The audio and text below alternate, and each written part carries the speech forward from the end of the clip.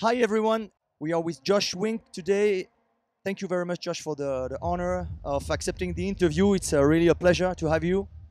Thank you. I'm glad to be here. Okay. First, I want to ask you a question about your musical background. I wanted to know what kind of music you were listening at home when you were a young boy. How young? Let's say in your childhood, the age of your son. 11. My son is 11. How old are you? He's 11. Yeah. Okay, so at that age, I wasn't as immersed in music and introduced to the music that I became when I was 13 and 14. 11, I was doing work with a lawn landscape company, doing making people's lawns look good, raking leaves, cutting grass, Okay. doing stuff like this. And I had a Sony Walkman cassette player, Mhm. and I was listening to like Earth, Wind, and Fire albums. Let's see, Stevie Wonder, Genesis, Thompson Twins, Depeche Mode, a little bit of everything on the pop side of soul, funk, and new wave when it first started to come out. But I was listening to these albums again and again on auto reverse on the cassette player. My musical history really broadened when I started to get into being a mobile DJ when I was 13. Okay. And then I started buying new music and all different kinds of stuff. So then a little bit later, I got into punk rock and reggae, and then hip hop, and then electronic alternative music. But my mother was listening to world music and like Third World or Joe Jackson. My brother turned me on to Kraftwerk, Arlo Guthrie, David Bowie. My father was a classical music listener, so I got a little bit of everything at that young age. Okay. There is a particular era, which was the end of the 80s with the arriving of house music, new beat, and acid house, and all that. That came right after the new wave and the synth pop that you were talking about. Do you remember the way you received this kind of very new sounds? Let's say the end of the 80s. I was very influenced. I wanted to make music because of acid house music coming out of Chicago. I wasn't necessarily influenced by acid house music. I was influenced by acid house, but like new beat sounds out of Belgium. But I wanted to make music, and I was heavily influenced by Chicago acid house music and all the creators from Chicago back in the 88, 89. And house music then there follows. But it hit me hard, and it's really what I wanted to do. I was DJing at the time, but I wanted to transition into getting these ideas and putting them into vinyl.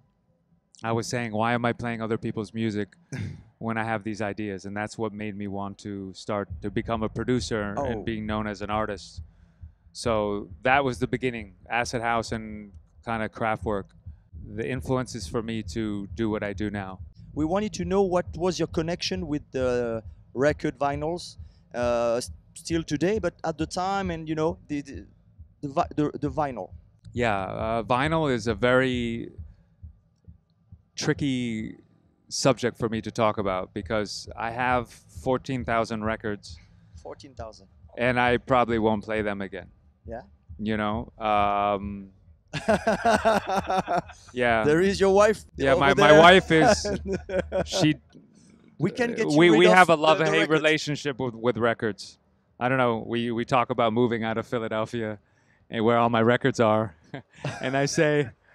She's like, why don't we move out of Philadelphia? And I say, well, all the records will be so hard to move. 3 records weigh 1 pound. I have 14,000 records. So, but I can't get rid of them. It's like cutting off a finger or getting rid of a tattoo. They identify a point in my life, a point in time. It's like archaeology for me. I dig and I find treasures. And I've been collecting since I've been a teenager. I haven't played records. Sometimes I go into the studio and pick some out and put them on digital. For a time, I transferred a lot of my vinyl analog recordings on vinyl into digital format, and I play them out. But it's a neat reaction. It's sometimes people come up and say, "What is this?" You know, it's like it was a record released in 1982. And like I thought it just came out. Yeah. You know, so it's records I love and I hate. You know, I love how heavy they. I love what they represent for me, the history, the time, the marking, what it does for other people. I love the feeling of it, but I hate the feeling of it too, of having so many that it weighs me down. It's just so many records, and I can't get rid of them, and that's my love-hate relationship with them. I understand. Can you give us a few names of the artists or DJs or both that influenced you very strongly at the time? Let's say about the late 80s and maybe the early 90s. Figure from Chicago or else. Yeah, mostly. I mean, I don't really have any direct influences, but I get influenced by everything that was a movement. You know, all the Chicago stuff. I'm a huge fan of Chicago producers, from Mr. Fingers, Larry Heard, Little Lewis, Frankie Knuckles, DJ Pierre, Spanky, Armando, the labels from Chicago. I mean, my mind's just racing. So many people from Mike Dunn, for sure. DJ Dion, who just passed away. You know, he was a ghetto Chicago house influential DJ. I mean, so many people from Chicago, and then also Detroit. You know, Derek May, Carl Craig. Juan Atkins as Cybertron when he did his electro stuff. And colleagues like Richie Houghton and John Acquaviva that started Plus 8 Records. Yes. They were my friends and colleagues, and they were a soundboard. We were friends and we were colleagues, and we also did music that each other appreciated. So those were like the American side of electronic. And then also the English people that were influenced by the Chicago people. So the Chicago acid house people were influenced by people in the UK, like 808 State, a guy called Gerald, Baby Ford. You know, these people were influenced by who I was influenced by, and they were the first to kind of make it their own sound, the Summer of Love sound from England. Yes. And I was influenced by that as well too. Okay. So a little bit of everything, but mostly Chicago and New York. And actually New York too. I mean, the house, that's a huge part of how I am. I always had a weird balance in between house and techno growing up, and making music. People didn't know if my music was house or techno, but some of the labels that I recorded on, Strictly Rhythm, Nervous Records, Masters at Work, Roger Sanchez, Danny Tenaglia, Todd Terry. I mean, I looked up to these idols of mine, and then they're friends and colleagues now. Wow. And I'm very fortunate and very happy to have them influence and be a part of my life. About the arriving of techno music, even if it was created in the late 80s, it exploded in the early 90s. What was your feeling when the techno went huge? Was not only a little sound that growing up, but when it exploded? It exploded in Europe, pretty much. I mean, in America, it wasn't. I mean, it came with the rave scene in the mid to late 90s. Yes. But mostly it was in Europe. And I was happy because it got this music to a bigger audience of people who really want. I mean, this was before the internet, before the technology had a basis besides radio. And in America, you couldn't hear this music. Well, you could hear the music in the clubs, but you had to be 21.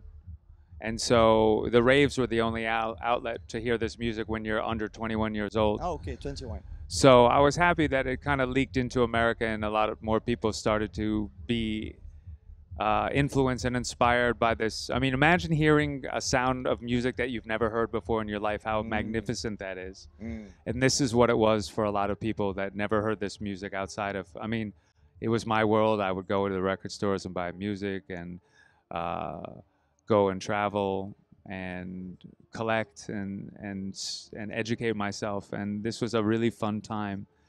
And so I was happy that it got out there for more people to get to appreciate it and know different music than what's just simply on the radio. Absolutely. You were talking about creating your own music. When did you start, and what kind of setup did you have at the time? Yeah, it was simple and basic. I started making music with an old friend and partner of mine, King Britt, in 1989. He had most of the equipment. I had a drum machine. Which was? I had two. I had a Roland R5 and a Alesis HDR16. Okay. And then I started accumulating more equipment, 808, a 909, Roland 303, two of them. Of course. A Kai S950 sampler. And I used to do things really basic and easy and use guitar pedals and effects for unconventional way of hardware recording, because there wasn't much software stuff at the time except for digital workstations. And I listened to my old music, and I liked the fact of wanting to go back and try to recreate this old sound that's been lost because it's so how it is now. Yes. So I have a new track that's coming out soon on my label Ovum Recordings called Attention Tension. I played it tonight, and it's really an ode to my music in the past, my minimal sound, like of Don't Laugh, How's the Music era, Super Freak, along with the new production style of the contemporary Josh Wink right now. So I reminisce of the past. Yes, that's good to hear, because we are a record label before everything, and it's absolutely our way of making music, just being inspired by the past, but making and using the new patterns of music, and try to create kind of a mixture with both. I try to make old school music in a contemporary way. Yes, absolutely. I will steal this quote. Do it, please. Okay. What's your favorite tracks yourself that you make yourself? Because you will make a lot of good tracks. What are my favorite? You didn't ask me really what my proud. favorite one was. No, I mean, everything I do. Here's another quote for you. Everything I do is a representation of myself. It's kind of like getting a tattoo. You know, you get a tattoo, and it signifies a point in your life, what you were doing, where you were. Music for me signifies a point in my life and where I was and what I was doing. And I'm happy and proud of the music that I make. I mean, tattoos you can get removed. Music you can't. It's out there, you know. You can go and get a tattoo removed at a shop, and it's painful and it hurts. But you can't go to everybody's house that has your records and CDs and take them back. I'm happy with my early music. I really am. But it sounds, a lot of the early music, you can tell it's early sound by the way it's produced and the technology that was available. So I'm very happy with the contemporary, the music that I'm doing now, the remixes I'm doing now. I am so happy and proud of. I feel like I'm making the best music that I've made now, from remixes to original music. But I'm still happy with the stuff that I've done, the albums that I've done, and I'm very happy that I've had a prolific career and made a lot of music. Tonight I played a lot of my stuff, older and newer. You know, people recognize the older classics. Don't Laugh, Higher States of Consciousness. I also played Selecta and Resist, and some newer remixes. So a little bit to kind of answer your question, I'm proud of everything. Okay. But there isn't one. It's kind of like if you have 4 children and someone says, so which is your favorite child? But by the way, what do you like about electronic music of today? I tend to listen to a lot of non-dance music. You know, ambient, ambient, down-tempo, experimental. This is what makes me happy. That's music that's around the house is not dance music. You know, there's so much content out there right now. It's really difficult to find, for me, the stuff that resonates. So I have to look and spend a lot of time to find a lot of things. But there's so much stuff, and there's so many avenues, whether it be digital streaming services, whether it be internet radio, but it's not solely techno or house music. It's I like more experimental things, music around. I'm pointing to my wife. I always have to have music at the house, whether it be like Brian Eno or Max Richter or something that just creates an oral atmosphere in our house. That sometimes then we have a dance party. Yes. Or the Grateful Dead, Crosby, Stills, Nash and Young. She's a pure rock. Fleetwood Mac. Fleetwood Mac, yeah. I have to play music in my house to make my wife happy. Yes, of course. Well, when she dances, her food tastes better. Ah, okay. She's a great cook. Okay. I'm going to ask you the question back to the past. You take the DeLorean from Back to the Future, the car, and you can program one time and one place. When and where would it be? I'm going to say a big lesson I learned was signing a contract. I was going to say something about parents and prolific and profound. Like, I wish I said this when my parents got divorced. But I think it's going to be telling my lawyer at the time something that I should have said. So I probably wouldn't have signed a certain contract back at the time, because if that was the case, then I would have learned a lot more and be a little bit more. I'm not full of regrets, for sure, but I like to learn from my past. And so I would go back to a day I signed a contract. Sometimes I get asked, what would an older Josh say to a younger Josh now? So that's one of the things I would say. Another topic. What is the Josh Wink musical guilty pleasure? Something you listen, but you don't really want to talk about it because you're a bit ashamed of it, and you will share it with us tonight. What do you think? I asked you, ask the question to your wife and your son. Okay. She'll probably know more than me. What is a musical guilty pleasure that that I like, that I would be embarrassed to say that I like? Mom would know this. Yeah, I thought you would. My son says he thinks he knows. When my cats, they jump on my keyboard when I make music. Okay. But that's a good memory for sure. That's a good thought. That's true. I enjoy seeing my cats making music for me.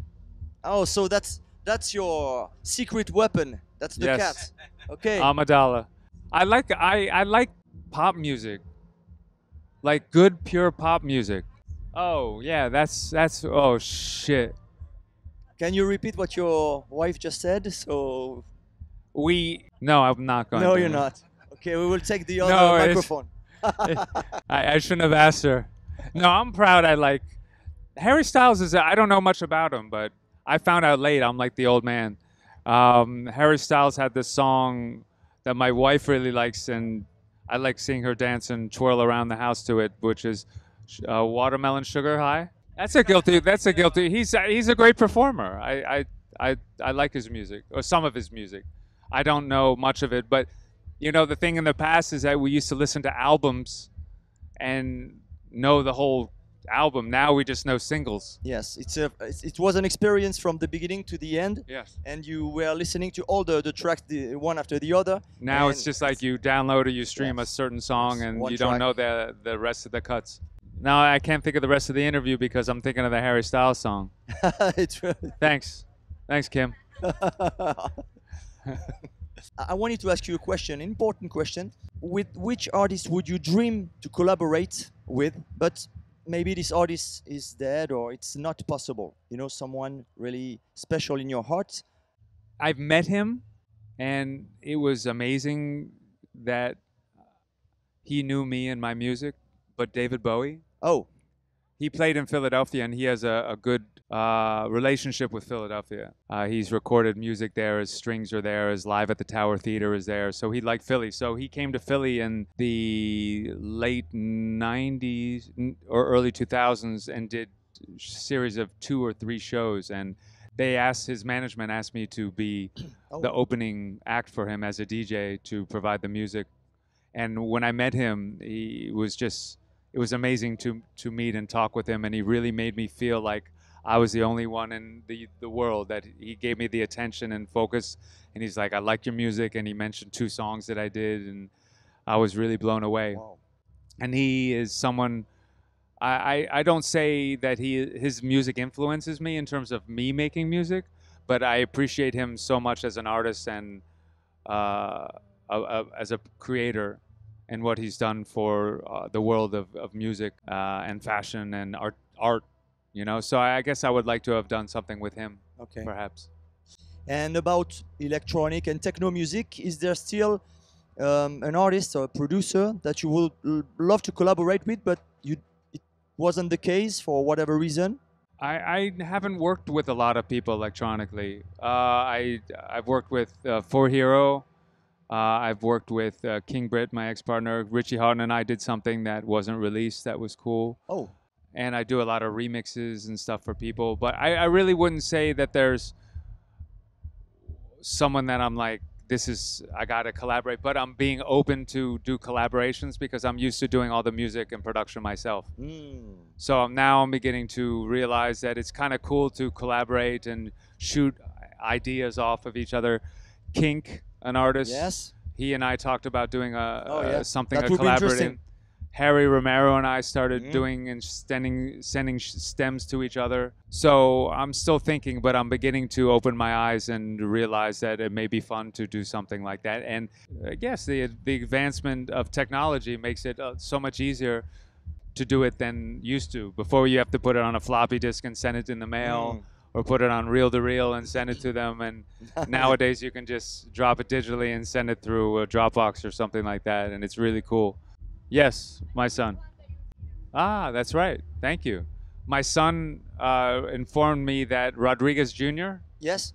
Olivier. Yes. Yeah.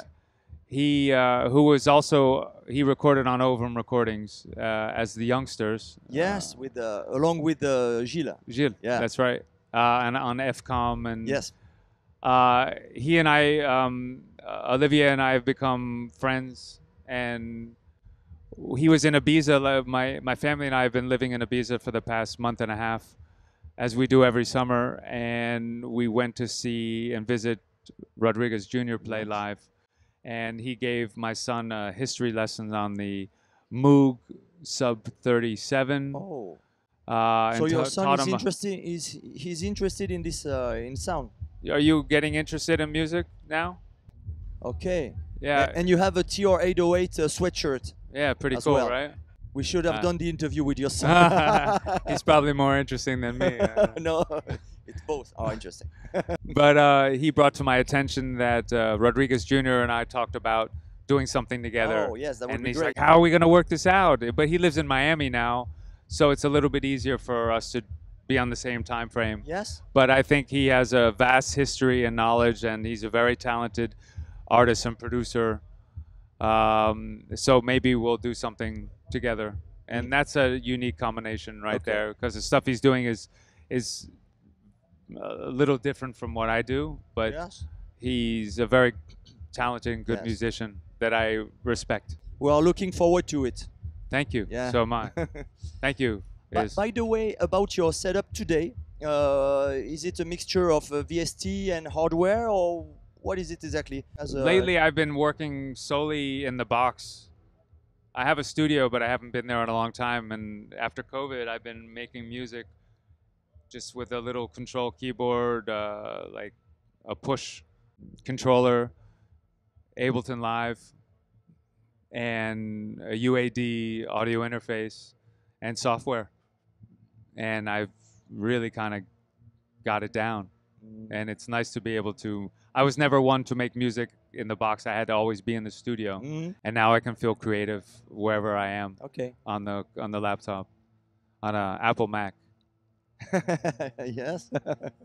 You On know why Apple. I'm saying that. Fine. The question millionaire. I give you $1 million now. You cannot put it in the bank and do nothing with it, but you have to do something with it. What would you do with that? I can't give it to my son, right? You do whatever you want. It's your question. That's It's right. very generous of you. Yeah, well, he costs a lot of money anyways. Um, I think I'd be invest in my community and build a creative center where people can be free and be artists and be open and creative, that people that don't have the opportunity to do so, and make it a think tank of art, regardless if it's music or visual. And I'd like to be able to open this up to people that don't have the chance, and people like myself who can coach and help out and be inspiration for people. I think I'd probably do something like that. Okay. Okay. What is your favorite media if we want to listen to your music?